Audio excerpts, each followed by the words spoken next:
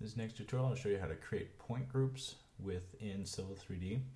Once your points are all inputted here, you'll notice that as you look at those points again, you will have different descriptions, and those are going to be labeled under the raw description here or full description. You can see I have control points and a benchmark. Now let's say that I wanted to draw out only the control points into a point group. The way we'll do this is I'm going to right click on point group, and again make sure you're in the Perspector tab and not the Settings tab, and I'm going to create a new point group. I'm going to label this control points.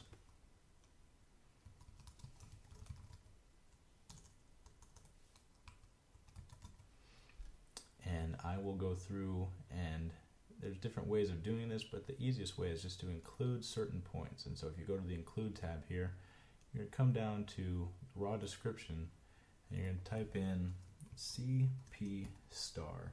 Now the star says that anything after CP is acceptable. So I'm looking for points with raw description of CP and then star.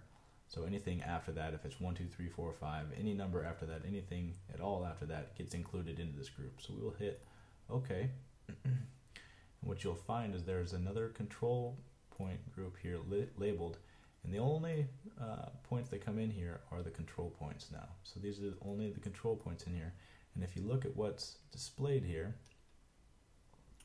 all of the control points are displayed. So the 2 points here that I have that were benchmarks are no longer displayed, and now I have just these points here. So you can go through and do this for different portions of data, putting those specific points into a specific point group.